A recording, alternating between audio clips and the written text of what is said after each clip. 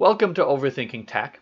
Today I'm doing part 1 in a multi-part series looking at Volumio, a software slash operating system, we'll get into that lets you stream your own music library via a Raspberry Pi or an x86 computer connected to any speakers you want without the need for any data to leave your home network.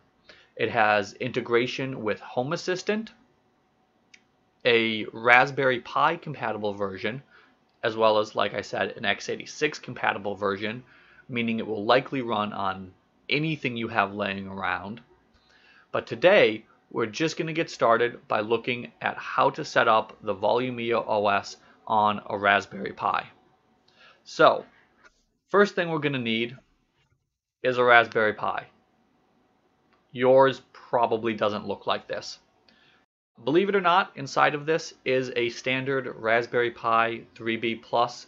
I did not feel like disassembling this to get to the Raspberry Pi for this video, but for the purpose of this video, nothing else on here matters, just the Raspberry Pi, and I will cover why it looks like this in a future video. We will also need microSD card, some way to connect that microSD card to our computer, also I suppose a computer to connect the microSD card to, and lastly, a power supply. If the Raspberry Pi you're using has Wi-Fi, that is likely all you need. If it does not have Wi-Fi, you will need a way to connect it to Ethernet. But today I'm going to be specifically looking at how to set this up with Wi-Fi, as setting it up with Ethernet is actually a little different with how the Volumio operating system handles that. Next, we're just going to need to navigate to volumio.com, scroll down for Build Your Own for Enthusiast, hit Get Started. From here, we can select what we want to download, either the Raspberry Pi, x86. They also have support for an ASUS Tinkerboard if you have one of those laying around. I'm going to make sure it's selected as Raspberry Pi, which should be the default. Hit Download. Make sure that's downloading. And while we wait for that to download, we're also going to need the Raspberry Pi image etcher. So to grab this, we're just going to head to Raspberry Pi OS. This is raspberrypi.com/software. Download for Windows or whatever your platform is. Once again, make sure that's downloading. Once our downloads are done, the next thing we're going to want to do is open up the .zip file for the Volumio OS and extract the pi.image. Once Windows is done and we have the Volumio OS.image in a not zipped folder, we can go ahead and open the Raspberry Pi Etcher. For operating system, we are going to want to scroll all the way down to Use Custom, and you should get a window that looks something like this. We're going to want to open the Volumio folder and select the pi.image. Make sure you're selecting the pi.image and not the pi.zip folder. If you do the .zip, it won't properly image the microSD card. So we'll click Open on that. Once again, you have to wait a moment. Once that's finished, we can just plug in our microSD card. Ignore any pop-ups that Windows may or may not give you. Select our microSD card from the Choose Storage button. On my system, it's the only one that shows up. It likely will be on yours if you don't have any other USB devices connected. And then just hit Write. All existing data will be erased, so make sure there's nothing on it that you care about, and hit Yes. Writing can take a little bit of time. If during that time Windows gives you a pop-up about a drive it can't read and asks you if you want to format it, click Cancel and just really ignore everything Windows does.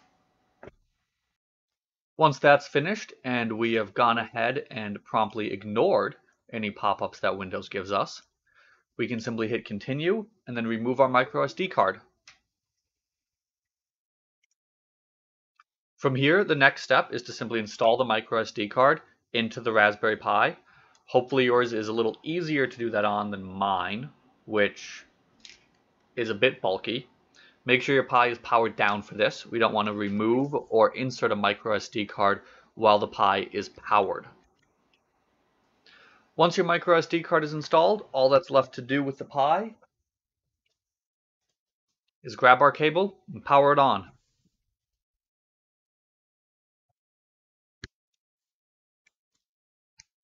Now at this stage, you're probably thinking, how are we going to access this? We have a Volumio OS, but we don't have any display, we don't have an Ethernet connection, and we haven't configured any Wi-Fi. Well, Volumio has a really neat trick for this. It should actually have the Raspberry Pi produce its own Wi-Fi network that we can connect to, and that'll get us to our configuration page where we can configure our own Wi-Fi network for the Pi itself. If your Raspberry Pi doesn't have Wi-Fi, you will have to go with the Ethernet route, in which case plug in Ethernet, the Pi will be assigned an IP address, and you simply navigate to that IP address in a web browser. Once the Pi is finished booting, we should be able to see that Wi-Fi network pop up. I'm going to be doing this on my desktop, but I have tested it and it works perfectly fine on a phone as well. Once Volumio is finished booting up, it should create two Wi-Fi networks, one of which is called Volumio, and then one of which is an open network called Volumio dash and then some number that I think is random. We're going to connect to that open network, and when we do, we should be prompted with an open network login page in our web browser. Make sure that you don't have any other internet connectivity like Ethernet on this system, otherwise you might not get this button. But when we click that, we should be directed to the Volumio Setup page. So from here we can select our language, we can name the device. I'm going to call this Volumio Rasp Pi. We can select output. Here we should have HDMI or headphones for most standard Raspberry Pis. I'm going to select headphones, which will allow me to use the aux port on the Raspberry Pi as the output. And then you'll be prompted with a page to connect to your Wi-Fi network. I'm going to select mine, input the password,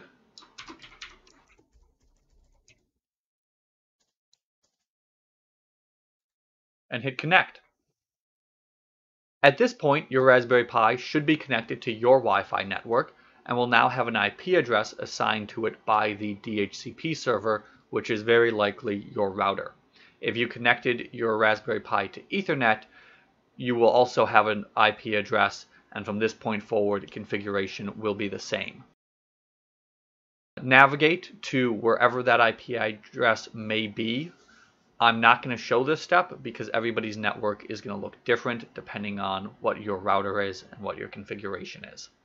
Additional note, you will need to manually disconnect from that Wi-Fi network the Raspberry Pi produced, at which point you can connect back to your normal network. We will be able to disable that open network on the Raspberry Pi in a moment. Once you've determined the IP address of the Raspberry Pi and navigated to that in a web browser, we should be greeted with the Volumio dashboard. Now, I'm only going to cover a little bit of the setup today, as I don't want to spend too much time on this video going into Home Assistant integration and all of those things. Important things to do right away though, under Network, scroll down and disable hotspot. This will just prevent the Raspberry Pi from producing its hotspot. There are use cases where you want to leave this enabled, which is why it is enabled by default. But for this use case of making it part of our network and having it be assigned an IP address, we're going to disable this. Click Save. Next thing to look at is how to actually start playing music. So if we go back to Settings again, we are going to go to Sources, and this is where we can add any of our music sources that we want. You could put all your songs on a USB drive and connect it to the Raspberry Pi that way. You can also go ahead and map a network drive. For name, I'm just going to call this My Music, and we'll need to enter the IP address of wherever our network device is. So you may or may not have this memorized like me, depending on how often you enter it. And then for the path, this is going to start with the name of the SMB share. I'm just going to point this at my backup music folder for the moment. Hit save. We should know quite quickly if mounting worked or not with a green check mark or a red X. And then it should start scanning. The amount of time it takes to scan the library will depend greatly on how big the library is. Mine is several thousand tracks. We can see that this is not going very quickly. So at this point, just be patient and wait for it to finish. It can be a little non-responsive during the scanning process. However, once it starts finding music, we should be able to go to Music Library, which we can see is updating here. NAS will be for network attached storage, and we should have all of our music available. This was only part 1 of my Volumio series. I'm planning on it being a 3-part series, with the next 2 parts being Home Assistant integration, as well as running Volumio in a Docker container on an x86 PC. If doing either of those things interests you, subscribe and stay tuned.